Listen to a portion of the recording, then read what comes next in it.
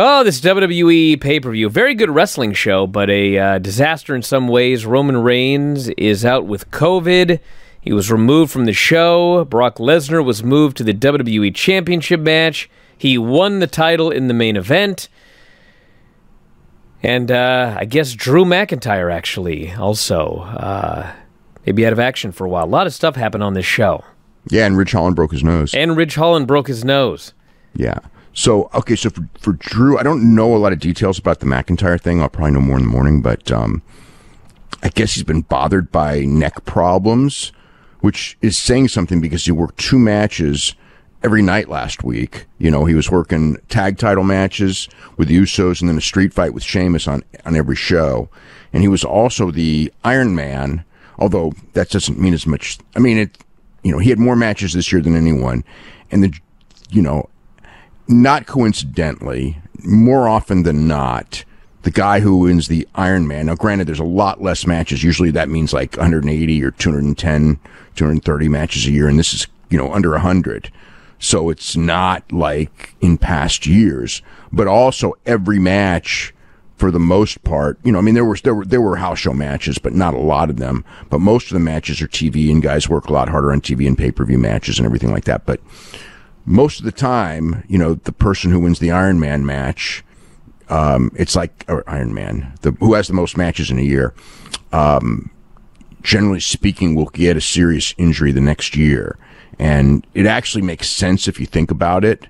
It doesn't always happen, but I've noticed it happening, almost regularly. So, yeah. I don't know the seriousness of it. Hopefully it isn't too bad.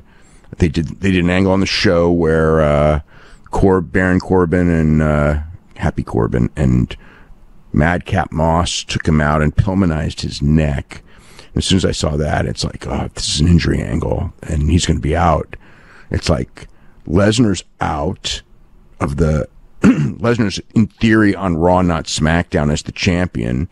So I'm presuming Lesnar and Roman Reigns are going to end up back together again by WrestleMania. I don't know that, but up until then, it was pretty clear that they were grooming McIntyre for that spot. Maybe before and maybe after as well. Because Lesnar's not going to be around forever, and if he's out for if it's a short period of time, they can make do. If it's a long period of time, they got to switch somebody or something. They got to come up with some contenders for Roman Reigns. So yeah, that's another issue. So with Lesnar, having won the title, the next step is Lesnar-Lashley. You could tell at the end of the show they teased, that glare with Lashley and everything like that, and that was the last scene. So, and the match was booked specifically to, for that direction, in the sense that Big E was the one who was pinned.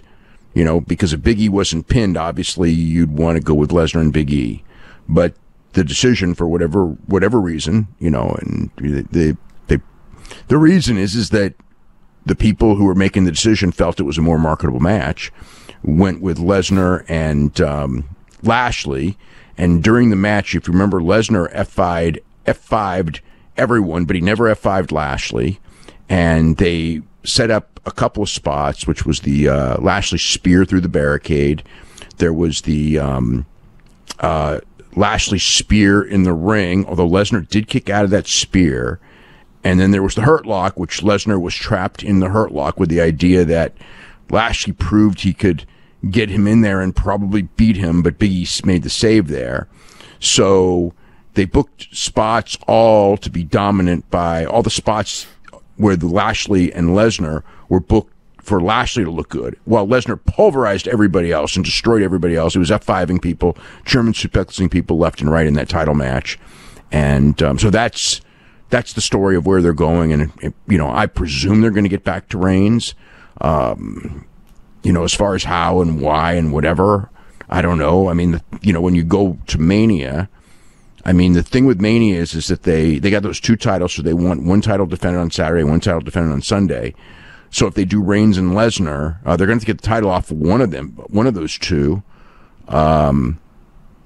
if they're going to do the match, or else both would be on probably the Sunday show, and then you'd have the Saturday show with no title match, which is, I mean, it's not the end of the world. Nothing is. I mean, all their money's guaranteed, so there's no big issue, but you'd still want, that. And obviously, everything changed today when Reigns wasn't on the show, and because of that, Vince made the call to, not only put Lesnar in the match, but have Lesnar win the championship, give people, something big, a title change, because they weren't getting Roman Reigns, the big star on the show. So, where this all goes, I guess we have to wait and see, as far as long term.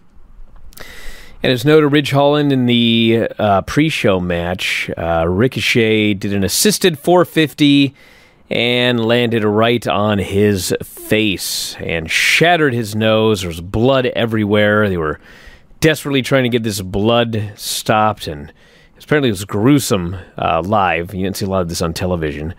And luckily only a broken nose, it appears.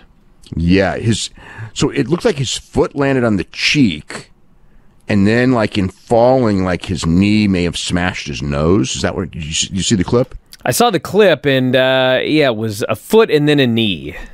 Yeah, but the foot didn't hit the nose. The knee hit the nose. The foot hit the jaw. Like, when he landed, in live time, when I watched it in live time, I thought he broke his jaw, because of the thing. But then later the announcer said it was a broken nose. It was weird, because obviously Sheamus and Ridge Holland were supposed to win that match. And I guess, so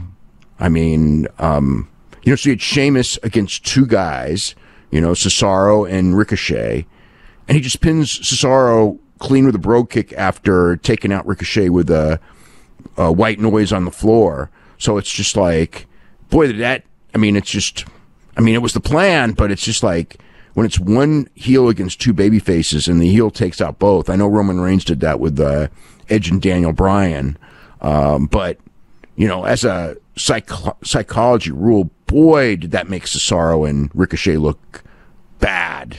Worse than, you can improvise things, because, it was essentially a handicap match. Hey, if you're a big fan of Wrestling Observer Radio, we got 12,000 episodes of all of our podcasts up at our website, WrestlingObserver.com. If you sign up today, you get access to every single one of them. The 12 to 18 new shows that we do every single week. You can podcast them, listen to them on the road, at work, working out, in the shower, wherever you listen to your podcasts. And also full access to the Wrestling Observer newsletter and archives. So if you love what you hear, head to WrestlingObserver.com.